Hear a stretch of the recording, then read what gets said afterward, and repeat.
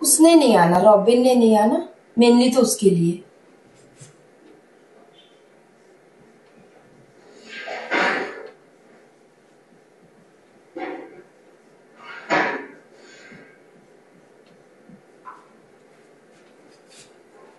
हमारा बेटा यहाँ पे लास्ट वाला टॉपिक था पॉपुलेशन इंटरैक्शंस, इजंट इट? बाकी तो हमने कर लिया था। वहाँ पे +2 लिखना, +1। अच्छा, I am sorry.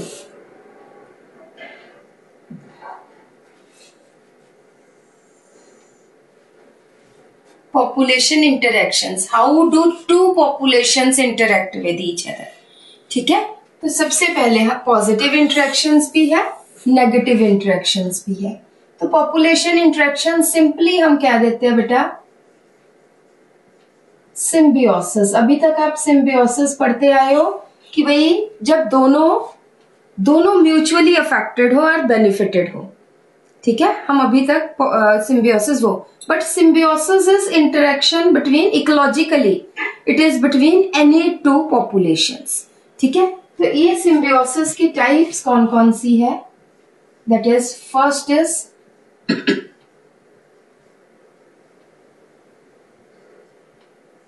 Mutualism. Mutualism में क्या है?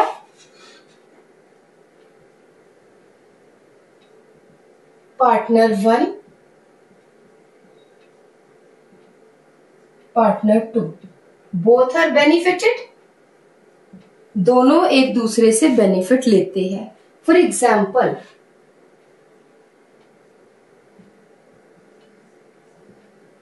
एग्जाम्पल्स आ जाती है बेटा, that is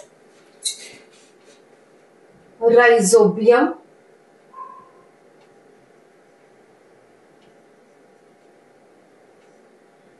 and leguminous plants.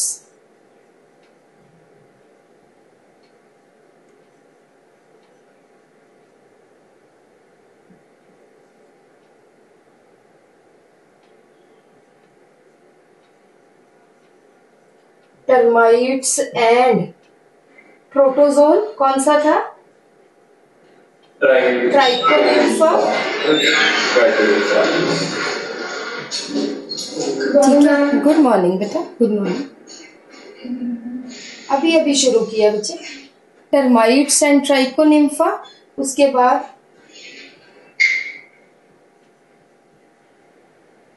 Would cockroaches and लोफोमोनास। ठीक है, दोनों ये प्रोटोजोन है। ठीक है, another is lichens,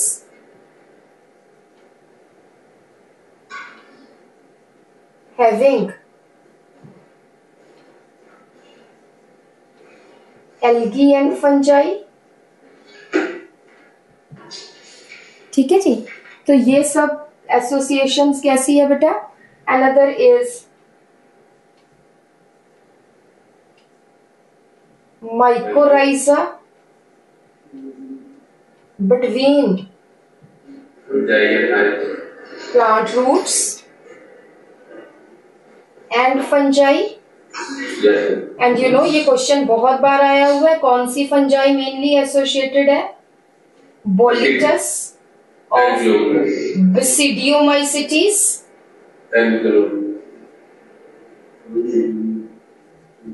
of Basidiomycetes। ठीक है, so all these are examples of mutualism. इसके साथ मैं एक और करवाती हूँ, फिर हम बात आ जाती है। नहीं, हाँ, बॉलिटस एंड ग्लोमस दोनों ही आ जाती है बेटा, है ना। यहाँ पे हम एक ग्लोमस भी लिखते हैं, ग्लोमस एंड बॉलिटस दोनों ही है। सेकेंड म्यूचुअलिज्म के साथ एक और आ जाती है बेटा, सेम ही है, प्रोटो कोऑपरेशन।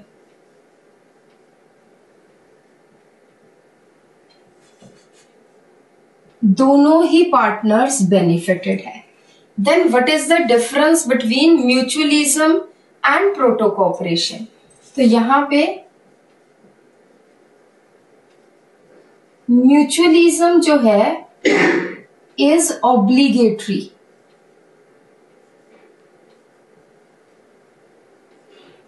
whereas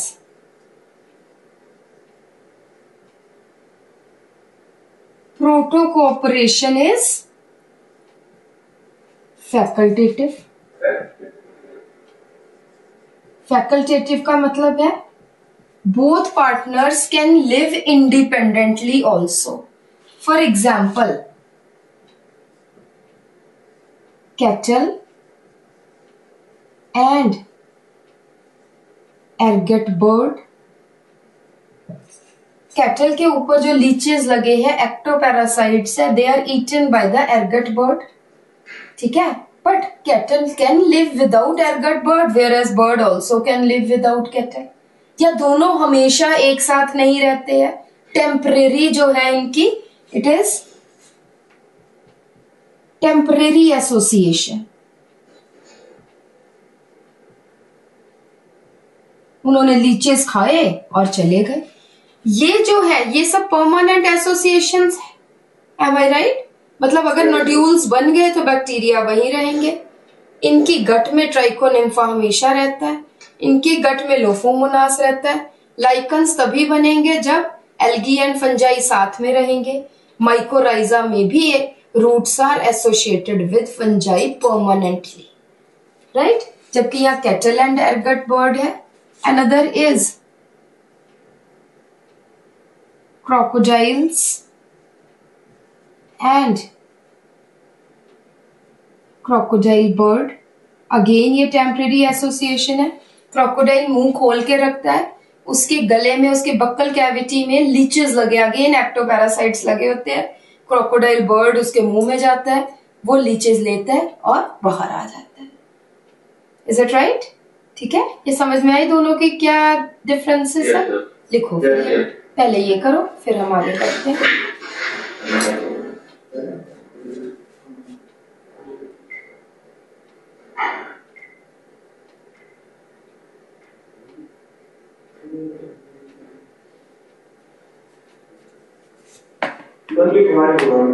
ठीक है, चलो म्यूचुअलिज्म लिखो पहले। It is the mutually benefited association, it is the mutually benefited association between the two partners,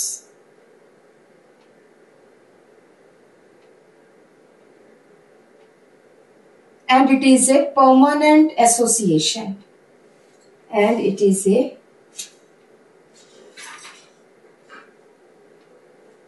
permanent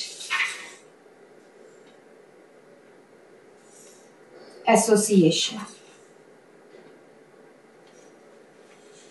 ठीक है, फॉर एग्जाम्पल ये भी लिख लो, पार्टनर 1 प्लस पार्टनर 2 प्लस, इस तरह से भी कर लो।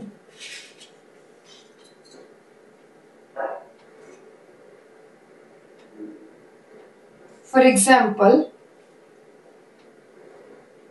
ये एग्जाम्पल्स तो लिख लो। ये तुम्हें, मेरा मतलब ये है कि यहाँ पे दोनों के फंक्शंस पता है कि नहीं? Rhizobium get food and shelter, leguminous plants gets fixed nitrogen, termites they get cellulase enzyme, trichonympha again food and shelter, wood cockroaches का भी यही है। lichens में algae perform photosynthesis, fungi forms the thallus in which algae lives।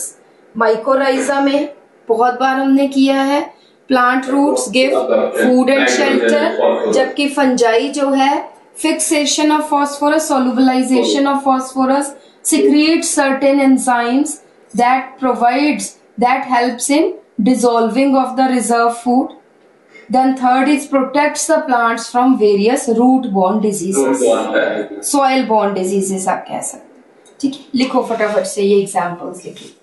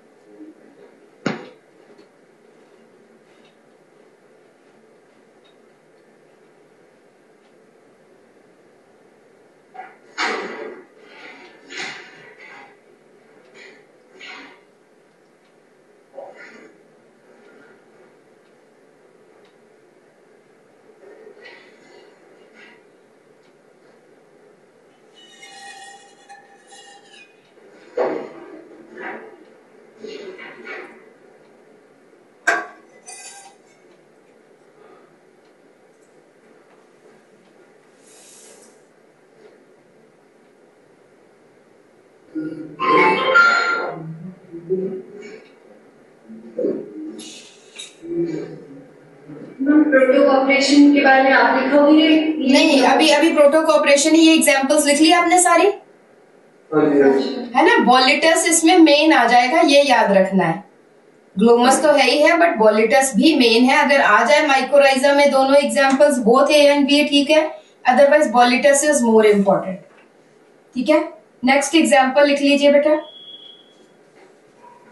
ये सारे examples हो गए। Next आ जाता है बेटा माइकोराइजा भी हो गया,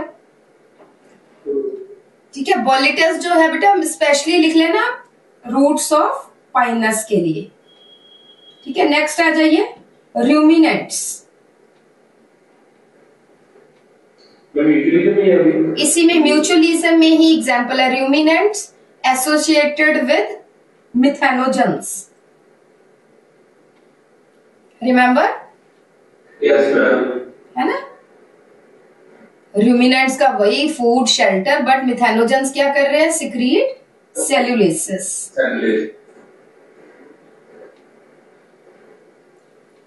नेक्स्ट आ जाती है एग्जांपल बेटा plants and the pollinating species. Plants and the pollinating species. तो मतलब बी का मेन खाना पोलन ग्रेन्स ही है। Pollen grains and nectar. For example there is one-to-one relationship. There is one-to-one relationship of the fig trees with the wasp species. With the wasp, WASP. आपको याद है Blastophaga हम करते थे, है ना? wasp species. That is specific fig species. Fig की भी आगे बहुत ज्यादा स्पीशीज है। स्पेसिफिक यहाँ पे आपकी एनसीईआरटी में फिग लिखा है, अदरवाइज हम ब्रैकेट में लिख लो ficus species. Specific ficus species is pollinated by specific species of wasp.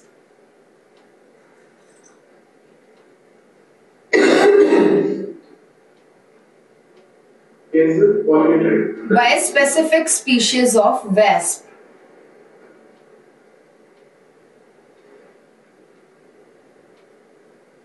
ठीक है? The wasp causes pollination. Wasp causes pollination and in turn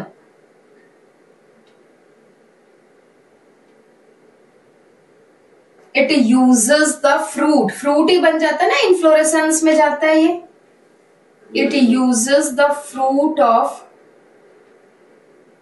fig or ficus species for oviposition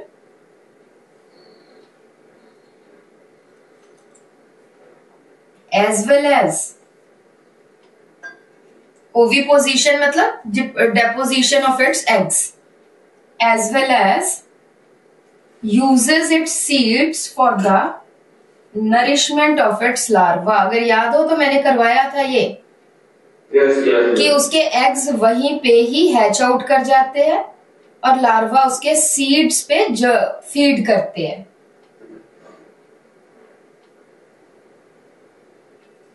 The wasp pollinates the inflorescence. The wasp pollinates the inflorescence while searching the suitable place for while searching the suitable place for laying its eggs.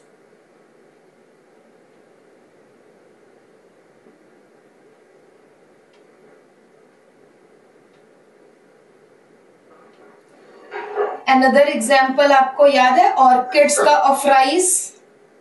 है ना? लिखो ऑफ्राइस is pollinated only by कॉल्पा ऑरिया.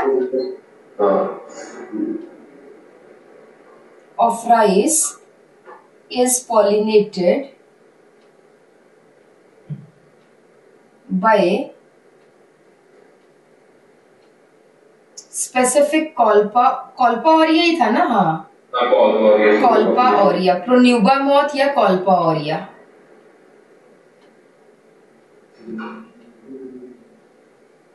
ठीक है, इसी में ही लिख लो full stop करके.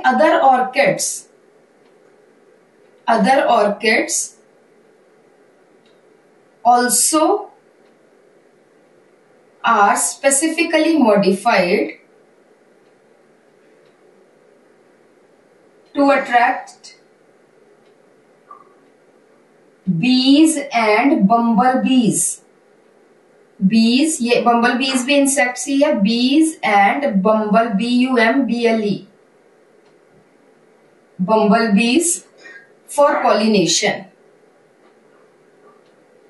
are specifically specified for attracting bees and bumblebees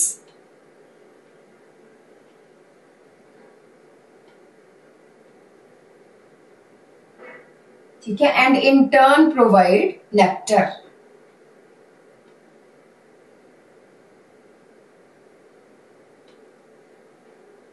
बेटा ऑफ्राइस को ब्रैकेट में ऊपर हमने ऑफ्राइस की एग्जांपल दी है, इसको मेडिटेरेनियन ऑर्किड भी बोलते हैं. Write down. कई बार आ जाए मेडिटेरेनियन ऑर्किड क्या है तो लिख लो ऑफ्राइस को ब्रैकेट में लिख लो मेडिटेरेनियन ऑर्किड.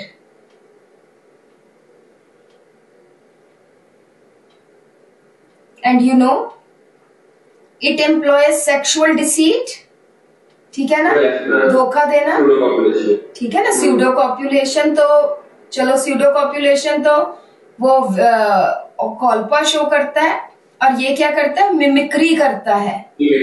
या उसको हम कह सकते हैं ब्रैकेट में लिख लो सेक्सुअल डिसीट. जहां पे मेडिटेरेनियन ऑर्किड लिखा है यहीं पे ही ब्रैकेट में लिख लो shows sexual deceit, DECEIT.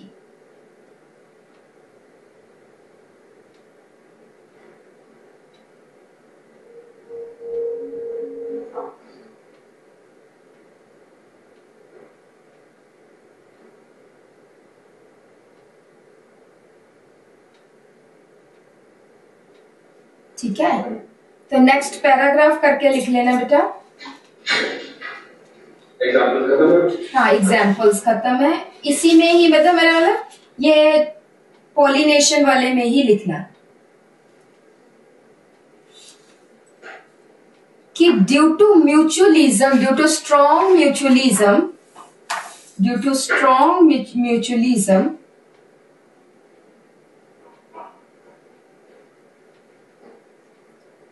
it results in co-evolution of mutualists.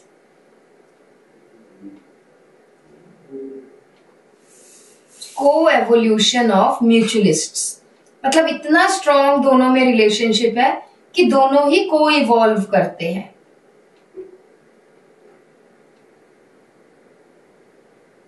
That is the evolution of flower. That is the evolution of flower and its pollinator species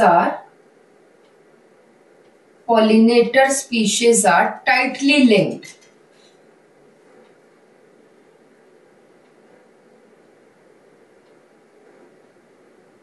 For example,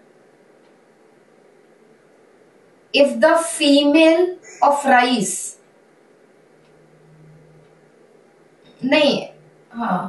if the female कॉल्पा कीजिए, I am sorry, if the female कॉल्पा colour pattern changes कुछ भी change हो जाए, female कॉल्पा में कुछ भी change हो जाए, if the female कॉल्पा's color pattern changes even slightly during evolution, comma, pollination success will be reduced unless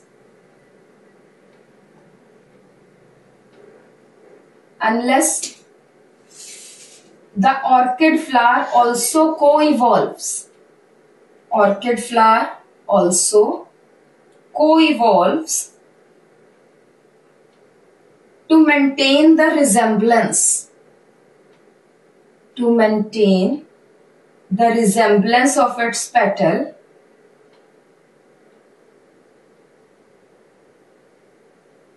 to the female. यहाँ पे बी लिखा हुआ है बेटा, बट बी तो नहीं होता है, ये तो मौत ही है, बट चलो एनीवे हम कॉल्पा की बात करते हैं. Resemblance of its petal to the female कॉल्पा. Bracket में लिख लेना बी अकॉर्डिंग टू एनसीईआरटी.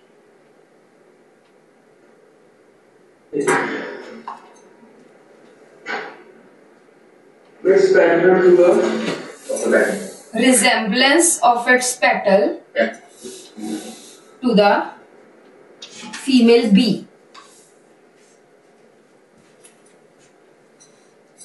ठीक है जी. तो ये सब म्यूचुअलिज्म के एग्जाम्पल्स आ गए. और ये आपको पता है कि पेड सर्विसेज होती है. Paid services in the sense कि भाई म्यूचुअलिस्टिक रिलेशनशिप है.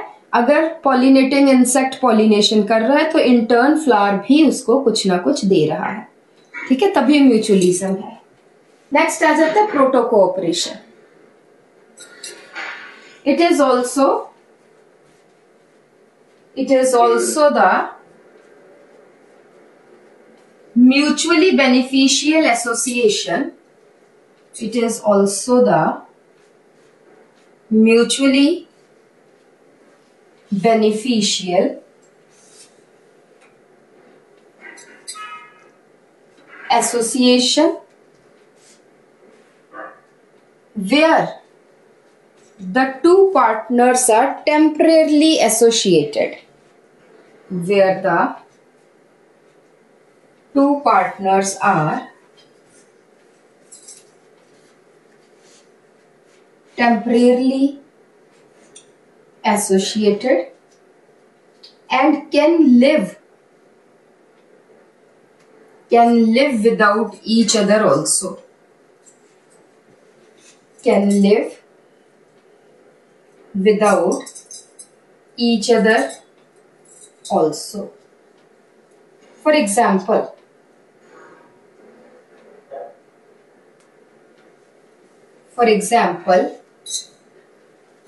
cattle and ergot bird.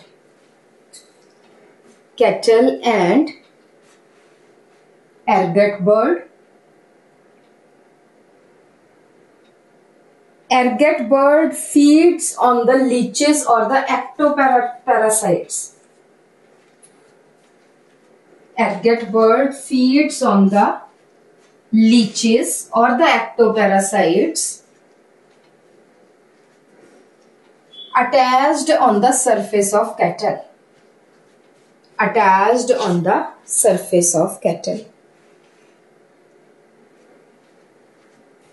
And in turn cattle gets rid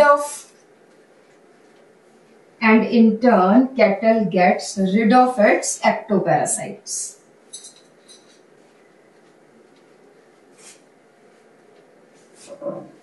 next आ जाता है बेटा crocodile and the crocodile bird.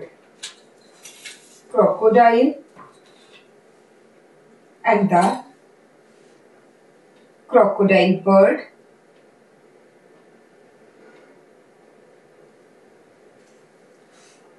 इसमें आ जाइए crocodile bird enters in the open mouth of crocodiles. Crocodile bird enters in the open mouth of crocodiles and feeds on the leeches attached with its buccal cavity.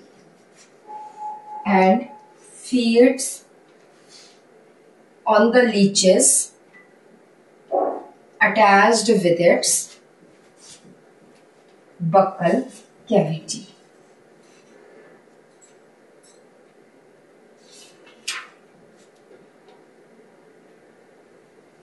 इसी से ही related बेटा third association आ जाती है, तो यहां भी plus plus ही है, ठीक है। बाद में चलो इकट्ठा लिख भी लेना। ये नेक्स्ट आ जाता है बेटा commensalism.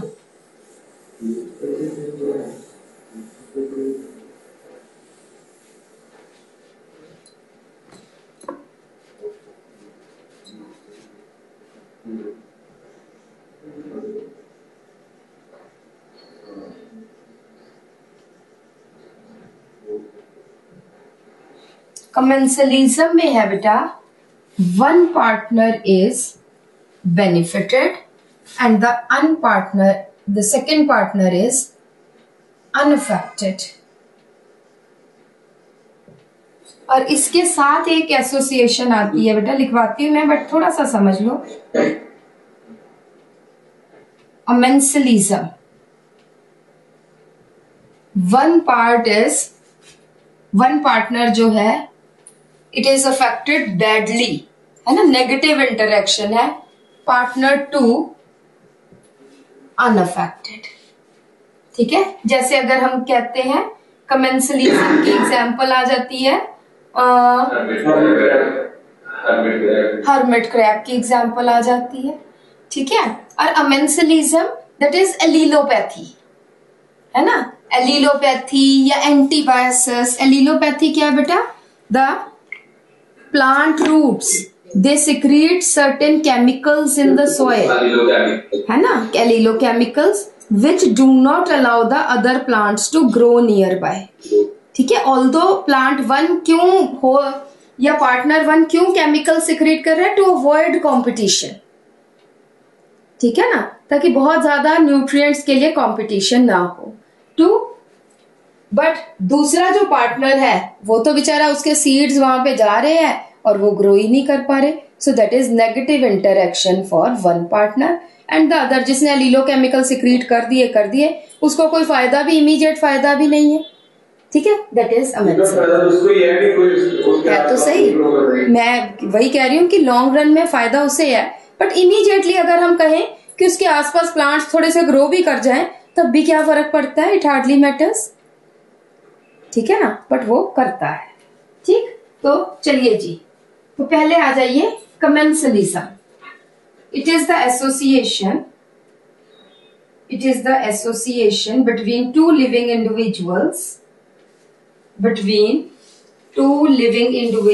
Of different species in which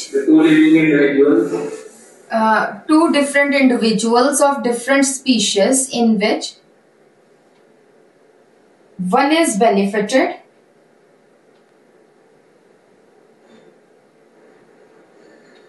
and the other is neither harmed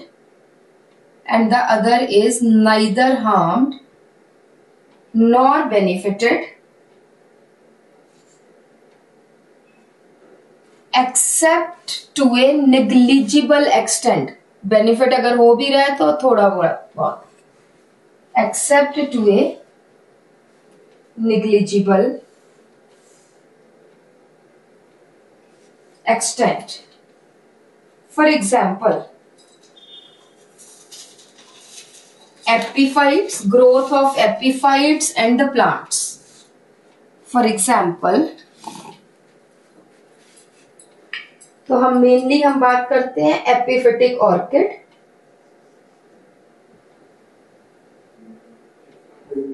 इसकी फर्स्ट एग्जांपल है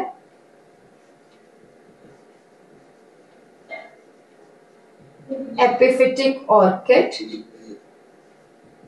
and the plant.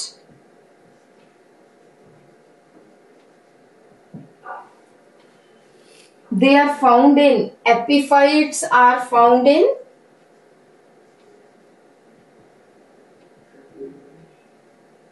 dense forests, लिखते चलो. They are found in dense forests where light, नमस्ते Aditya ji, does not reaches, light does not reaches up to ground level.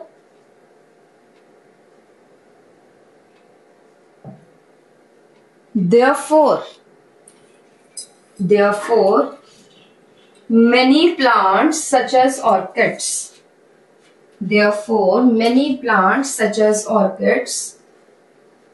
grow on the other trees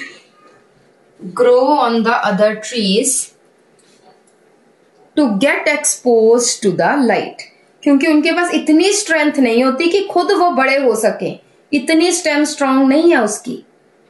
ठीक है, तो वो plant से कोई न्यूट्रिशन नहीं ले रहे, कोई कुछ नहीं, सिर्फ थोड़ी सी सपोर्ट ले रहे हैं ताकि वो अपने आप को लाइट से एक्सपोज कर सके. ठीक है जी. So this is about epiphytes. Epiphytes में एग्जांपल आ जाती है कमेंसलिज्म. सेकंड आ जाइए, barnacles, BARNACLES, BAR.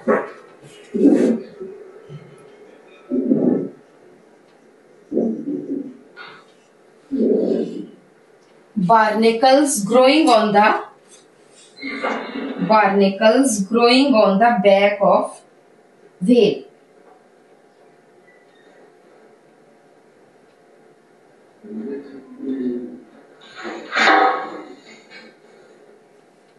Barnacles growing on the back of the whale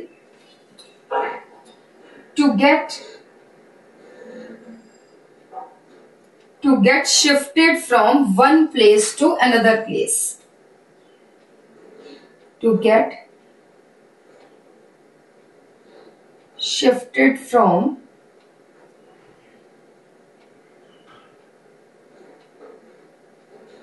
one place to get from one place to another place where sufficient food is available.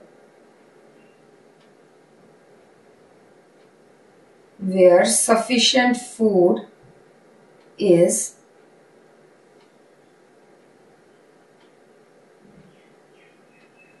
ठीक है, यहां पे लिख लेना, barnacles are the arthropods which are marine.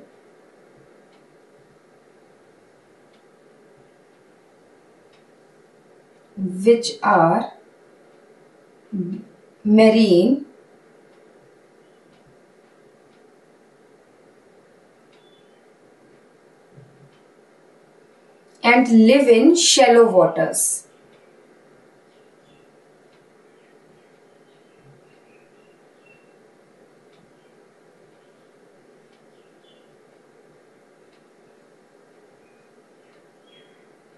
They mainly associated with baleen whales. They mainly associate with baleen whales. BALEEN.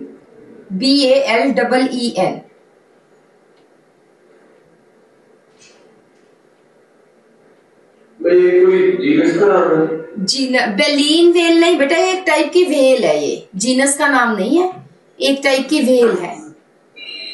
ठीक है ना. यहाँ पे और एक, हाँ क्या बोलो बेटा, BALEEN, बेलीन फिश. और फिर एक और पॉइंट लिख लीजिए, the barnacles are attached to baleen fish. Baleen whale. The barnacles are attached to baleen whale during its larval stages.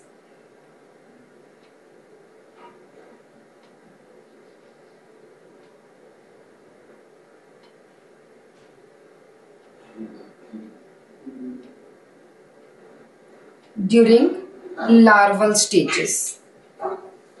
ठीक है, क्योंकि जो बेटा अडल्ट बार्निकल्स है ना वो फिक्स हो जाते हैं एक जगह पे, जो लार्वल बार्निकल्स है वो फ्री स्विमिंग है, वो व्हेल के ऊपर जाके और थोड़ा सा व्हेल का खाना बचा हुआ है वो भी मिल जाता है, नहीं तो जहाँ पे फूड अबंडेंट है वहां उनको छोड़ के खाना खा लेते हैं, फिर कोई दूसरी व्हेल आ गई उसके साथ अटैच हो गई। ठीक है जी। नेक्स्ट कमेंसलिज्म की एग्जांपल आ जाती है बेटा sucker fish and the shark. Sucker fish ECHENEIS, this is sucker fish. एक मिनट स्पेलिंग देख लूं दोबारा से, ECHENEIS। ठीक है, Echinius, that is sucker fish, it attaches to the under surface of shark. It attaches to the under surface of shark and feeds on the food left by the shark. जब shark खाना खा रही है तो छोटे छोटे pieces बच जाते हैं, वो ये खा लेती है। Under surface of the shark and feeds on the small pieces of food left by the shark.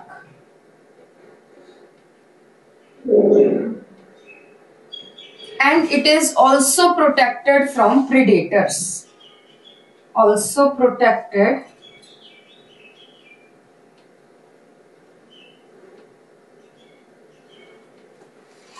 from predators. Next आ जाता है बेटा सी anemone and the clown fish. C anemone एडेम्सिया, C anemone का जूलॉजिकल नेम है एडेम्सिया, and the clown fish and the clown fish. C anemone आपको याद है कि ये कहाँ कौन से फाइलम से है बेटा? सीलेंट्रेटा, सीलेंट्रेटा बेटा। ठीक है, और इसमें जो टेंटिकल्स है उनमें स्टिंगिंग सेल्स है। ठीक है, नाइडोब्लास्ट्स है। ठीक है ना, तो यहाँ पे लिखो एडेम्सिया is a coelenterate having, एडेम्सिया is a coelenterate having stinging tentacles. Stinging tentacles means उनमें stinging cells है, stinging tentacles. And the clownfish lives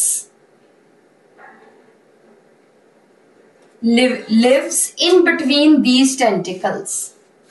Clownfish lives in between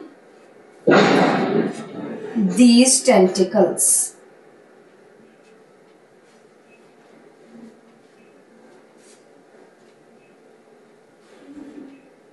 ठीक है, the fish gets protection from predators. The fish gets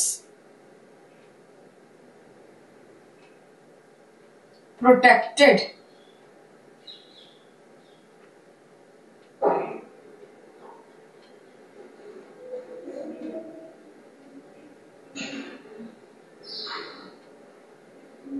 protected from the predators.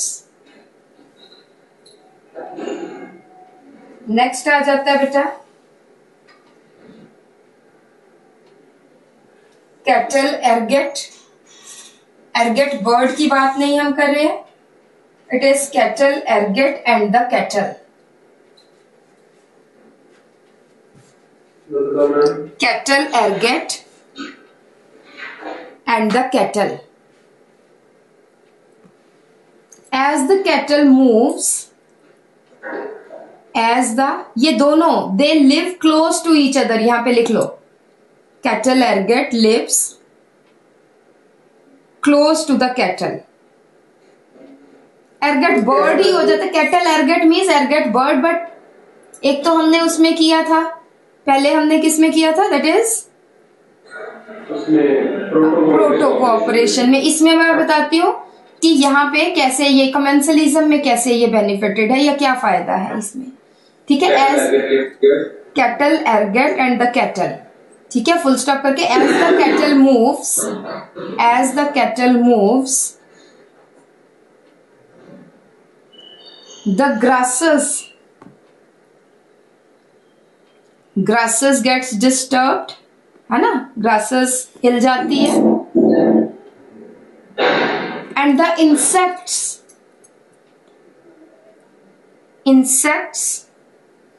come out of the grasses, and the insects come out of the grasses on which these ergets feed, ठीक है।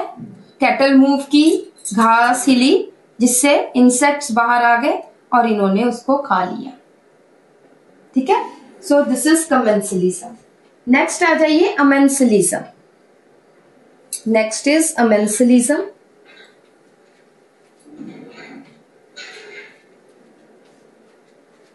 in which one partner is harmed, in which one partner is harmed and other partner does not derive any benefit immediately, and the other partner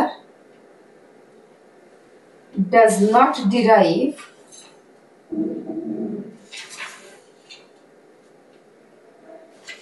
any benefit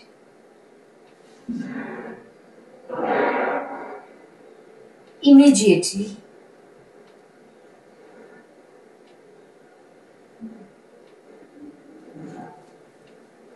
For example,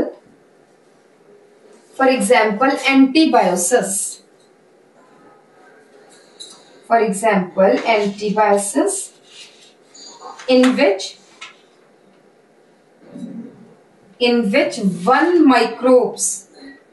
one species या one strain of microbes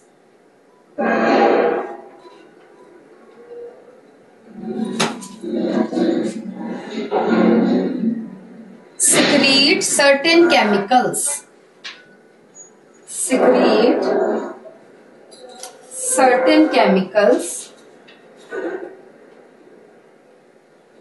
which do not allow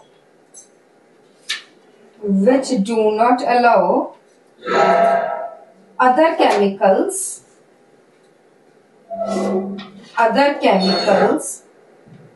to grow nearby. Other microbes, I'm sorry, which do not allow other microbes to grow nearby.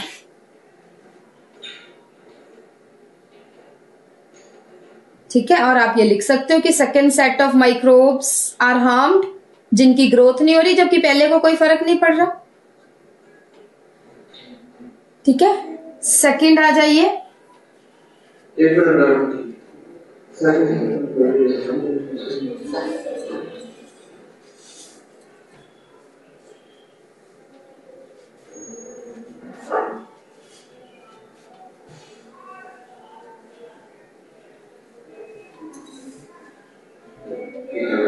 Second example आ जाइए, एलिलोकेमिकल्स। These are the chemicals secreted by the roots of higher plants,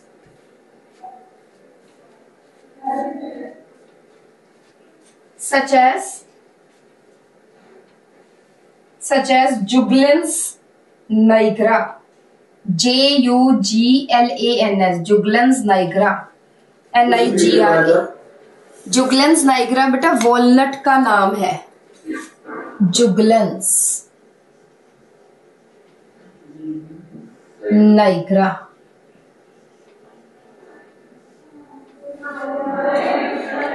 It secretes the chemical juglone.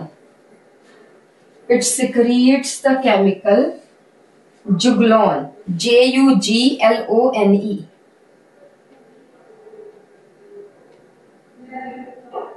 Second example आ जाइए,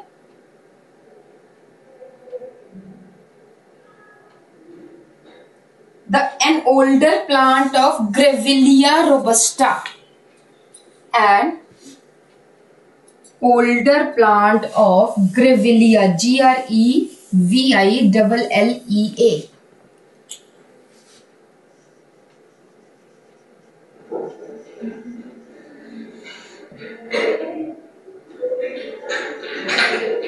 Do not allow its own seedlings to grow nearby. अपने भी नहीं.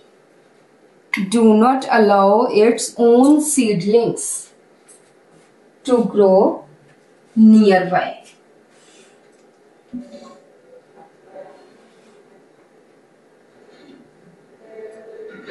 Next है टेजिटीज.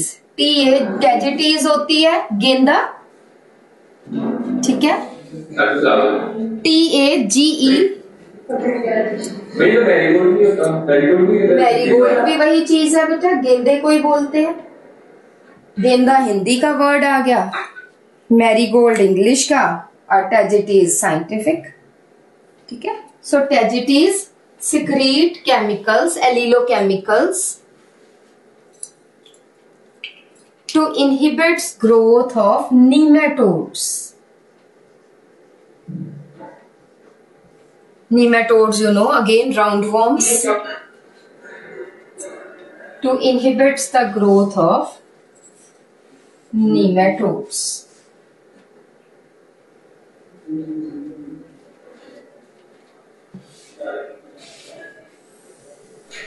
Next आ जाती है बेटा smoother crops. आज भिवानी नहीं है. Next is smoother crops.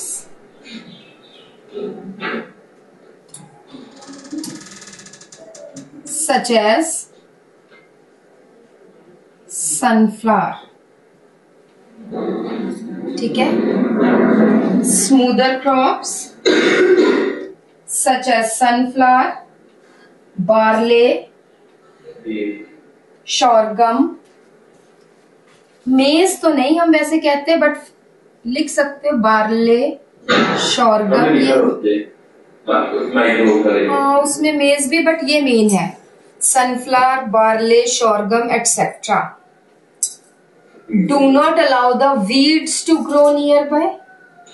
Do not allow the weeds to grow nearby. तो ये आ जाता है बेटा अमेंसिलिसम. ठीक है बच्चे. नेक्स्ट आ जाता है बेटा predation.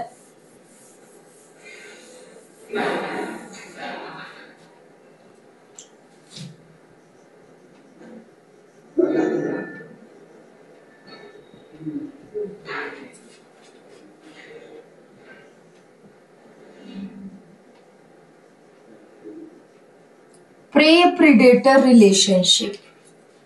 One partner is benefited, other is harmed. है ना. तो कौन सा predator is benefited, whereas prey जिसको खाया जाए it is harmed. ठीक है. लिख लो. predation is a prey-predator relationship. Predation is a prey-predator relationship in which predator is benefited, whereas prey is harmed.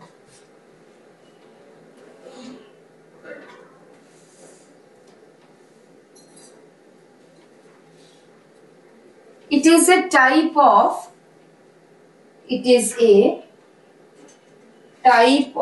energy transfer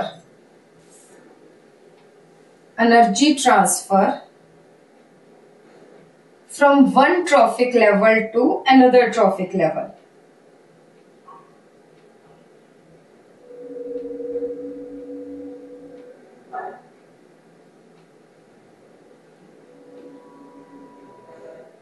Thus, full stop करके कह सकते हो. Thus, predators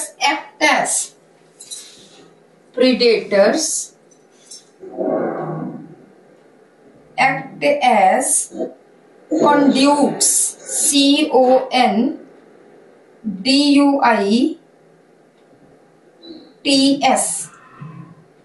conduits, conduits होता है एक व्हीकल, जैसे हम कह सकते हैं एक चैनल, एक व्हीकल, ठीक है. conduits for energy transfer. Therefore predators act as conduits for energy transfer. Predators के प्रे नहीं बेटा, प्रीडेटर्स. प्रीडेटर ने क्या किया, एक प्रे को खा लिया, ठीक है. तो एनर्जी प्रे से किसके पास चलेगी, प्रीडेटर के पास चलेगी, ठीक है ना. सो दे आर कंड्यूट्स, चैनल है वो एक, ठीक है.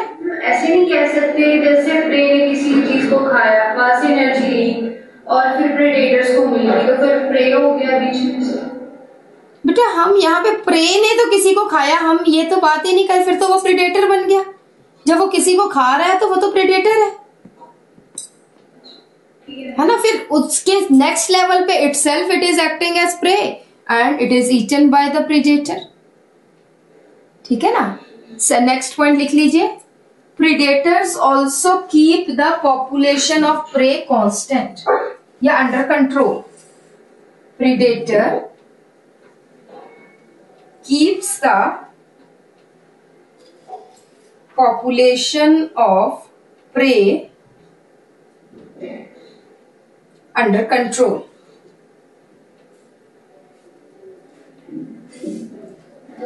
It is because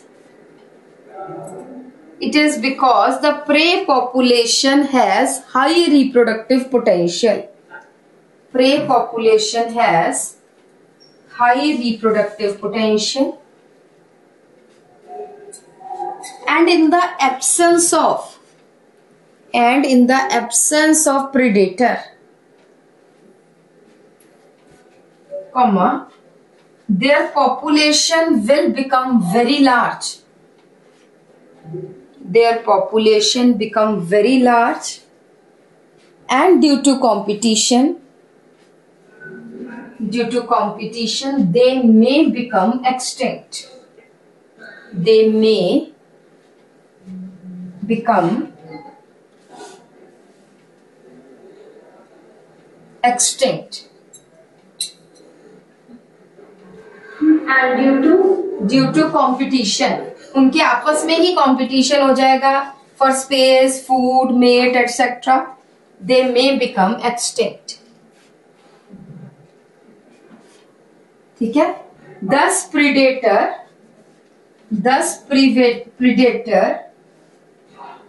prevents the extinction of prey population.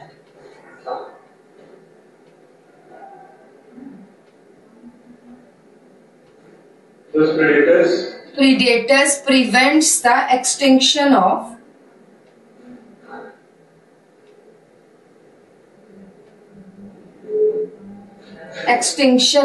prey population.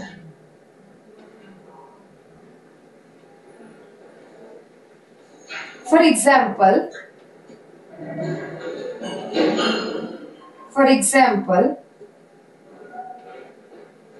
in the rocky intertidal communities of American Pacific Ocean. In the rocky intertidal region of American Pacific Ocean, America वाली side में, comma, pisaster starfish, PISASTER, in the rocky intertidal communities of American Pacific Ocean, comma, pizaster starfish is the main predator. PISASTER, pisaster starfish, ये एक starfish की species है. Pisaster starfish is an important predator. Full stop. In an experiment, all the starfishes are removed. In an experiment, all the starfishes from that region were removed, and it has been observed that 10 species of invertebrates, 10 species of invertebrates became extinct in that region. उस reason में से, ये नहीं कि पूरे ही extinct हो गए, उस रीजन में से 10 species of invertebrates became extinct, वो आपस में ही लड़ भिड़ के मर गए। ठीक है, ये कैसे बेटे? वो आपस में ही, देखो एक तो बहुत सारी, फिर क्या होगा कि उन्होंने पहले तो प्रेडेटर नहीं है, ठीक है, खाते गए, वहां से फूड भी खत्म हो गया उनका, ठीक है, और दूसरा आपस में जो थोड़े बहुत बचे थे वो आपस में लड़ भिड़ के मर गए। ठीक है ना? तो इस तरह से प्रेडेटर क्या कर रहा है? उनकी एक्सटिंक्शन को भी बचा रहा है। ठीक है जी।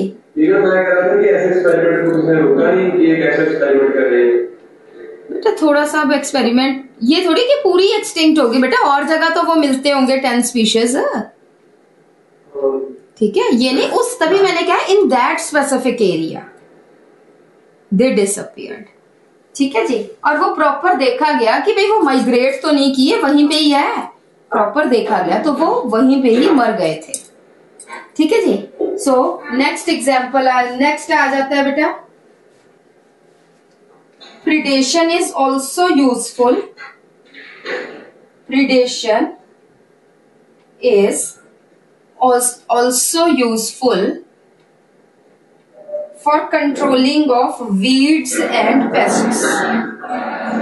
Weeds and pests. For example, excessive growth of Opuntia. Excessive growth of Opuntia in Australia was controlled by Cactoblastis. बिल्कुल ठीक है, was controlled by Cactoblastis.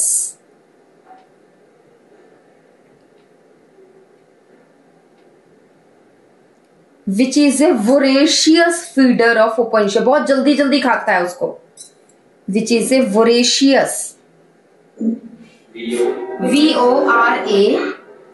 VORACIOUS, voracious feeder of Opuntia.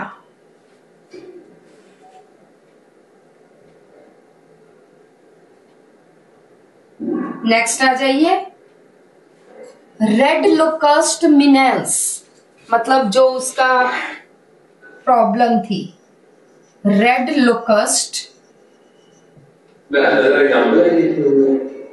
मिनेंस। Red locust जो है ये क्या पेस्ट है? मिनेंस in Mauritius,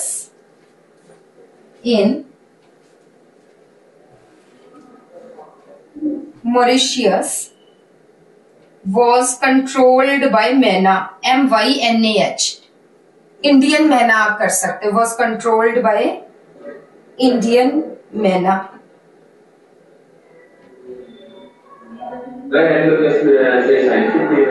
नहीं, red locust मिनेंस, red locust common name है, मिनेंस मतलब उनका जो हार्मफुल इफेक्ट था। ठीक है जी। नेक्स्ट एग्जांपल आ जाती है,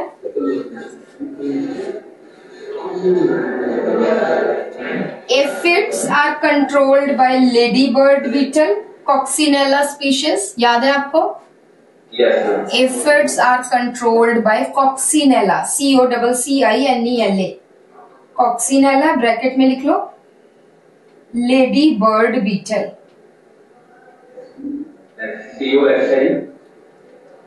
COCCI, Coccinella species, या फिर हम कहते हैं लेडी बर्ड बीटल।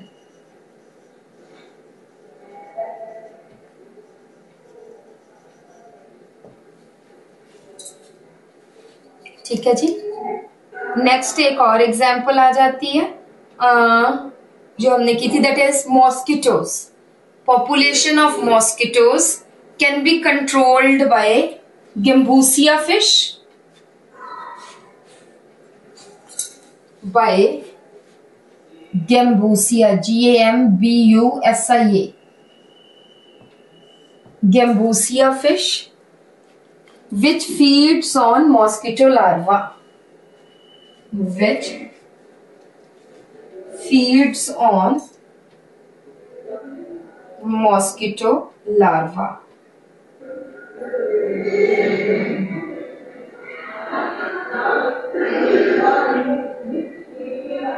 नेक्स्ट आ जाइए बेटे, नेक्स्ट पॉइंट आ जाइए। Predators helps in maintaining, predators helps in maintaining species diversity in a community। ये जो हमने पिजास्टर फिश वाला किया, प्रिडेशन या predators helps in maintaining species diversity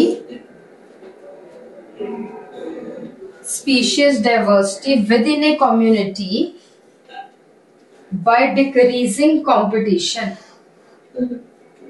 by decreasing competition।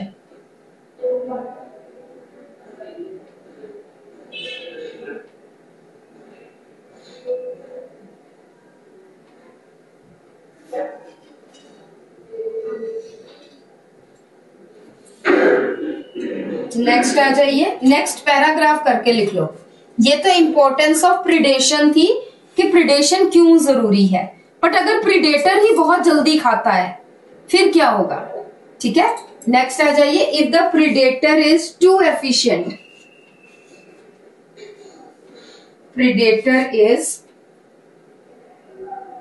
To efficient that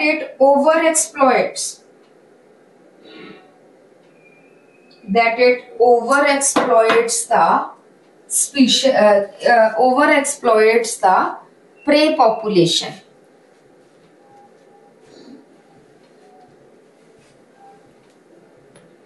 then the prey species will become extinct, then the prey species will become extinct,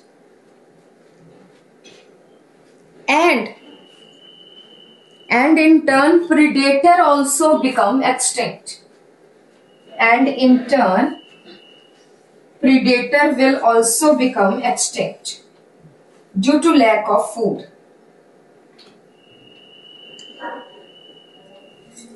that is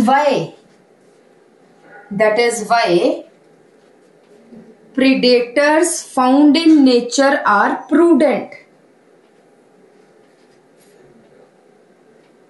that is why predators found in nature are prudent। prudent का मतलब है who take care of their future।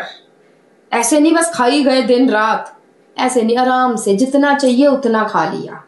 यही नहीं कि एक ही time खा गए, पता नहीं कल मिलना है कि नहीं मिलना, ठीक है। that is why predators found in the nature are prudent who take care of their future।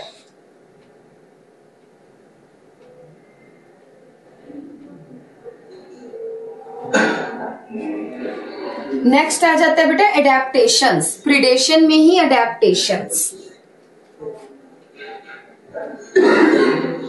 There are several adaptations shown by, there are, अच्छा एक एग्जाम्पल और लिख लेना प्रिडेशन में, दैट इज हर्बीवोरी, है ना, प्लांट्स एंड द हर्बीवोर्स, वो भी तो एक प्रिडेशन ही है, प्लांट्स एंड द हर्बीवोर्स, ये भी एक प्रिडेशन है। हर्बीवोर्स प्रे हो गए, सॉरी प्लांट्स जो है वो प्रे हो गए और हर्बीवोर्स प्रीडेटर हो गए।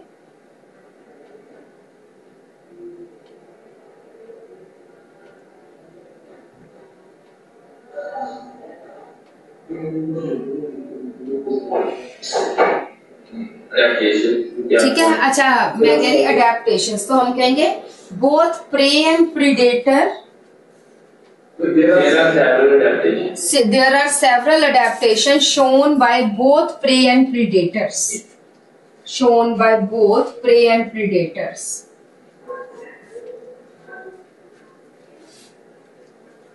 The prey has adaptations to protect from predators, such as mimicry,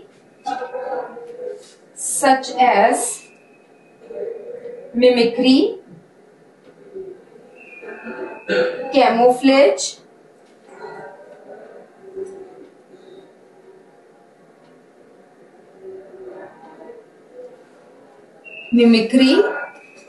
mimicry किसने शो की थी बेटा? वाइसरॉय बटरफ्लाई ने, है ना मिमिक्री। दूसरा मैंने क्या बताया? कैमोफ्लेज में हमने लीफ इंसेक्ट, स्टिक इंसेक्ट ये बताया था। और develop certain chemicals, poisonous chemicals, और develop certain poisonous chemicals. For example, caterpillar larva of monarch butterfly. Caterpillar larva of monarch butterfly feeds on poisonous plants to accumulate that chemical, due to which monarch butterfly is poisonous. तो poisonous weeds या poisonous plants which does not harm the butterfly but is accumulated in its body. Which does not harm the butterfly but is accumulated in its body. अगर हम butterfly खा लेंगे तो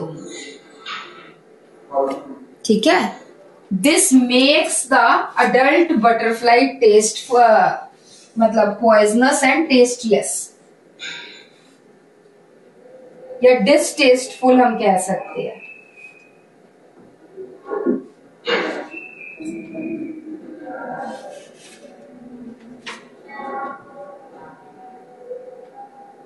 ठीक है जी। Next आ जाइए, सेकेंड एग्जाम्पल आ जाइए। Plants also develop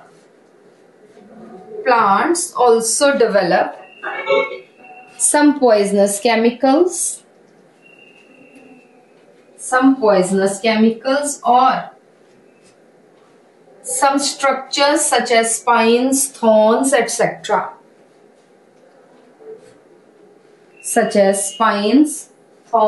etc. To prevent herbivory.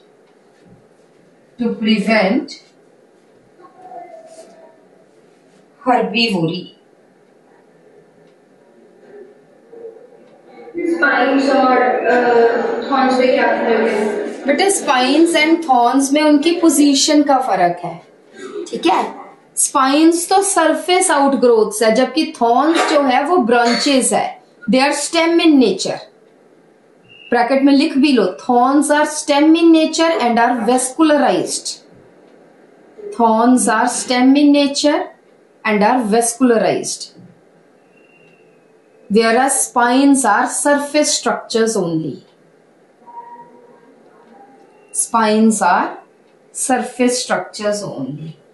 Example आ जाता है बेटा, बोगनविलिया, रोज, अकेशिया एटसेट्रा।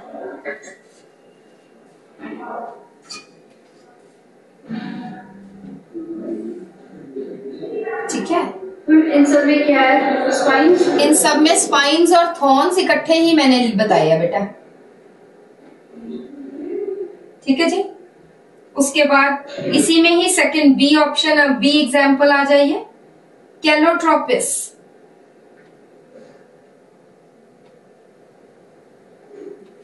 कैलोट्रोपिस ब्रैकेट में लिख लो अक, इसको कॉमनली बोलते हैं अक, ए के।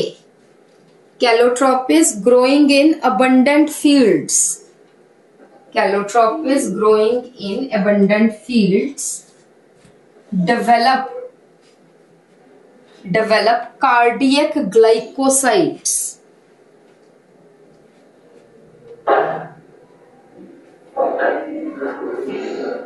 cardiac glycosides, SIDES, glycosides, which causes death of the animals feeding on them, which causes death of the animals feeding on them.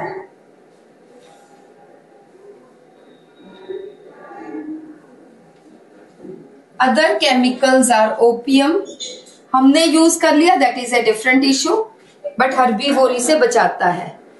Another is opium, strychnine, STRYCHI.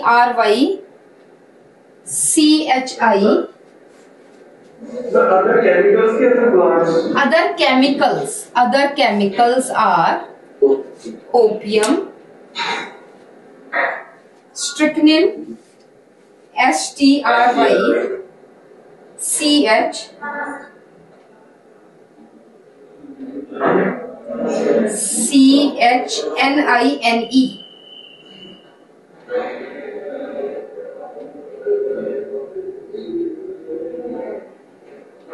It is a chemical secreted by, नहीं, हाँ strychnine की बात बता रही हूँ बेटा. It is a chemical secreted by various plants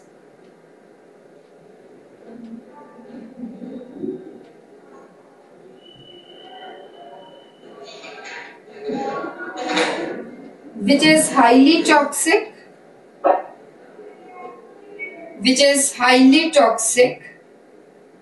and can kill birds and rodents,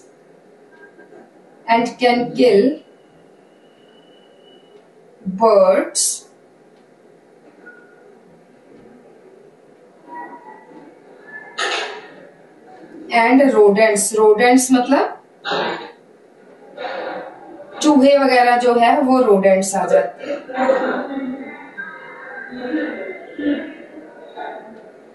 ठीक है, ये एक प्लांट का नाम है, करने की जरूरत तो नहीं है. स्ट्रिक्नोस नक्स वोमिका, स्ट्रिक्नोस प्लांट का नाम है जिससे स्ट्रिक्निन बनता है. ठीक है, हाँ स्ट्रिक्नोस आ गया. Next is कुनीन.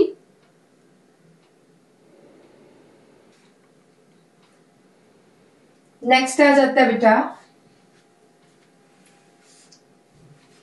कुनीन, कैफीन. एक minute,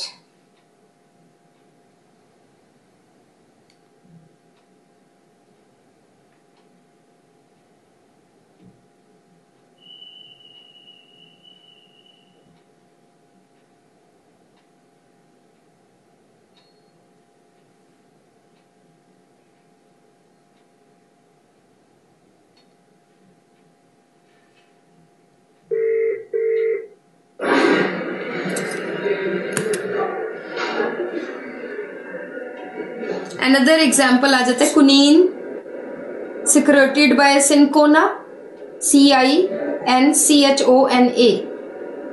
कुनीन secreted by cinchona, CICHONA,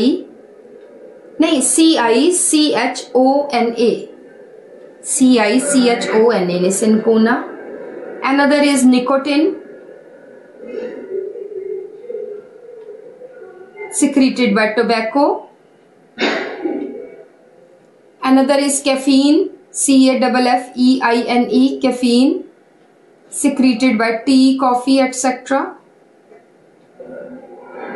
So these are the chemicals which are secreted by the plants to protect them from predators. Next आ जाइए बच्चा. The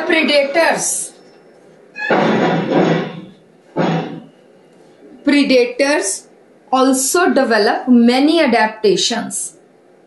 Predators also develop many adaptations for concealment.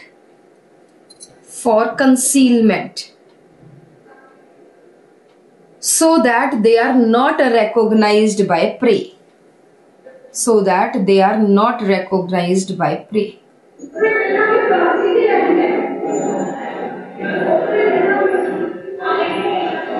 ठीक है ना. बहुत सारी ऐसी adaptations है जो प्रीडेटर भी शो करता है ताकि प्रे उसे पहचान ना सके. ठीक है बेटा. जैसे ग्रास हॉपर है या कोई एनिमल है, वो मोशनलेस हो जाता है प्रे को देख के कि मैं मूव ही नहीं कर रहा, बिल्कुल मोशन. जैसे प्रे पास में आया उसको झपट लिया.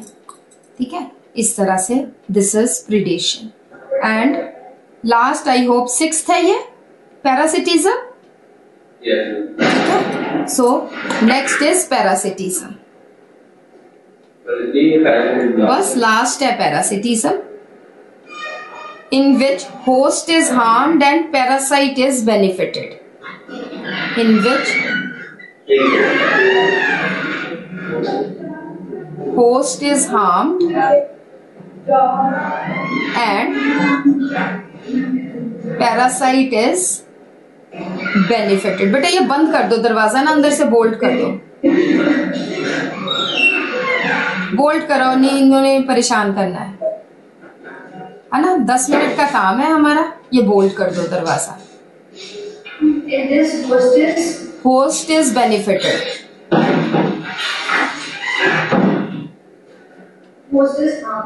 Sorry, host is harmed and the parasite is benefited.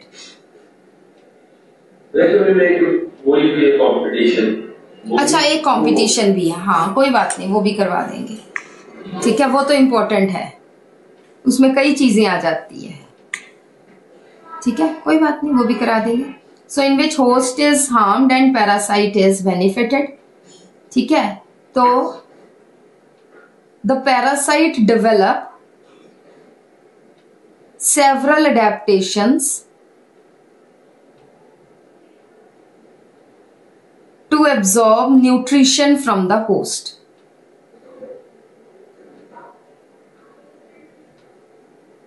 Such as sucking mouth parts in case of mosquitoes.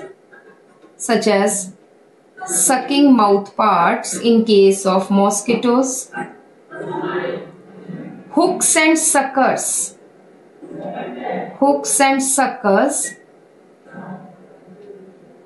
In case of, किसमें थे hooks and suckers? Platyhelminthes में, tapeworms में. hooks and suckers in case of tapeworms for the attachment with the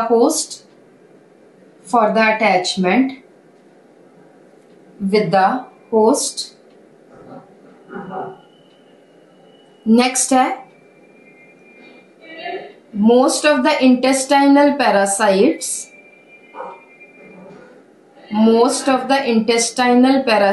are anaerobes.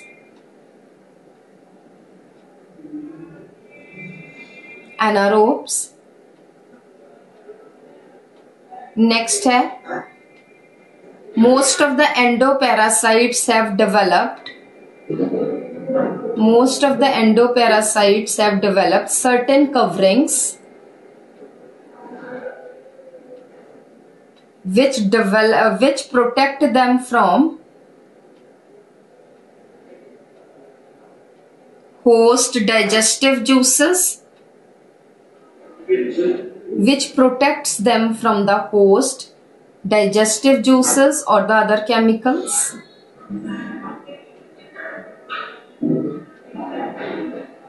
Next है many of the parasitic roundworms Many of the parasitic round forms lack digestive system as well as respiratory system. Digestive system as well as respiratory system, because they absorb digestive system as well as respiratory system, because they absorb digested food and performs anaerobic respiration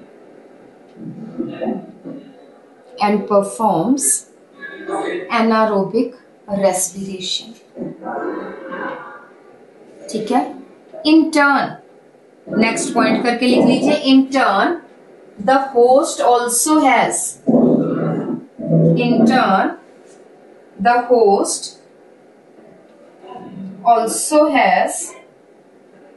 several adaptations to protect them from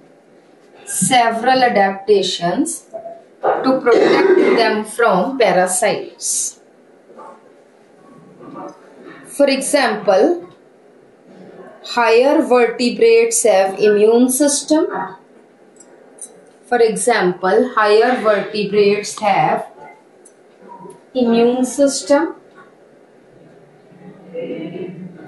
Second आ जाता है bacteria secrete restriction enzymes. Bacteria secretes restriction enzymes against bacteriophages.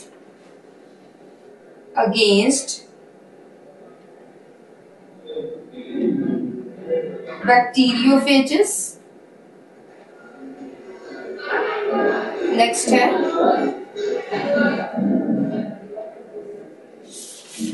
many of the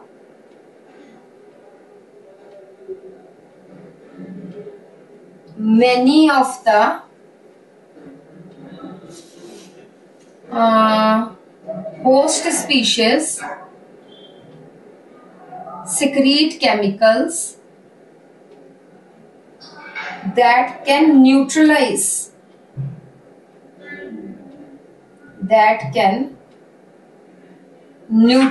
the toxins of the parasite,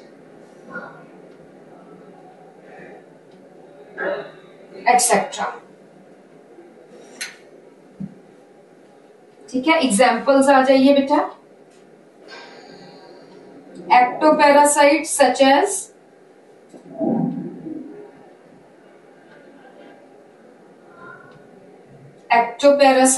as lice, hair lice, जुएं जो है, such as hair lice, common leeches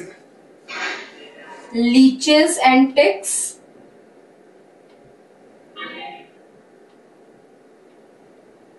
Next है many marine fishes are infected with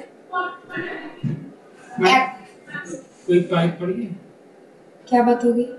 ये अच्छी गरी है, उसी को दिखाना. अब सुबह सुबह कहाँ से नहीं देखी पाइप, सोचने में लगा इस टाइम कोई लेके आनी थी. Ectoparasitic copypods, COPEPODS. With ectoparasitic copypods, COPEPODS. ये सब बेटा आर्थ्रोपोड्स के मेंबर्स है. Copypods, COPEPODS. नेक्स्ट है Cuscuta. Cuscuta and the other parasitic plants. Cuscuta आपको पता है टोटल पैरासाइट है. Cuscuta अमरबेल जो है टोटल स्टेम पैरासाइट है. कॉमा करके Rafflesia total root parasite. Rafflesia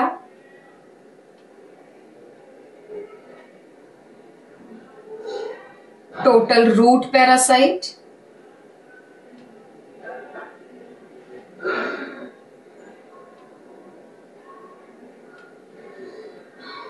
ठीक है, उसके बाद विस्कम, कॉमा करके Viscum, VISCUM, Viscum, partial root parasite,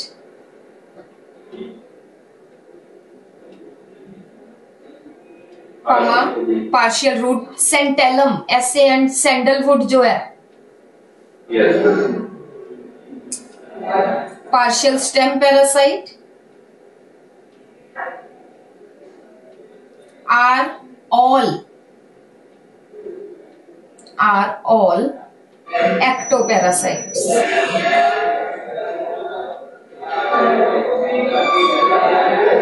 उसके बाद female mosquitoes, female, all are ectoparasites. Female mosquitoes are not true parasites. Female mosquitoes are not true parasites because they suck human blood. Because they suck human blood only to obtain protein for their egg maturation. Only to obtain protein for their egg maturation.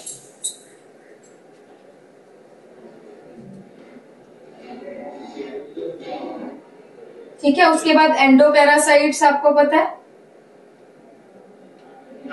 Endoparasites for example Fasciola, for example एस्कैरियस, पता ही है, ये सब हमने किया ही हुआ है। उसके बाद आ जाता है brood parasitism, BROOD, brood parasitism,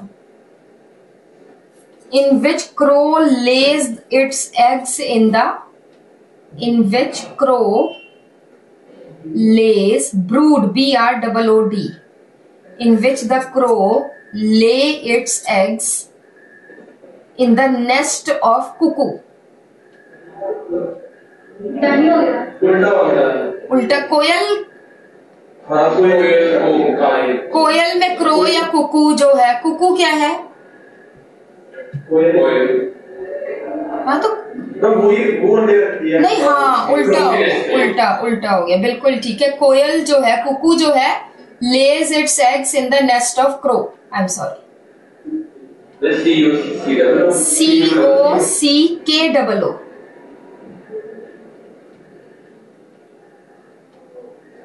Cuckoo lays its eggs in the nest of crow. The eggs of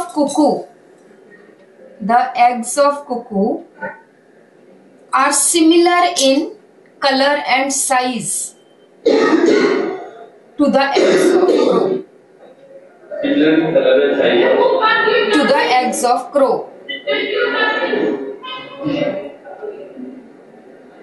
ठीक है, और क्रो उन अंडों को इंक्यूबेट करता है, कुकू निकलते हैं और भाग जाते हैं। ठीक है ना जी। So this is brood parasitism, right. Competition रह गया, वो हम शाम को करते हैं।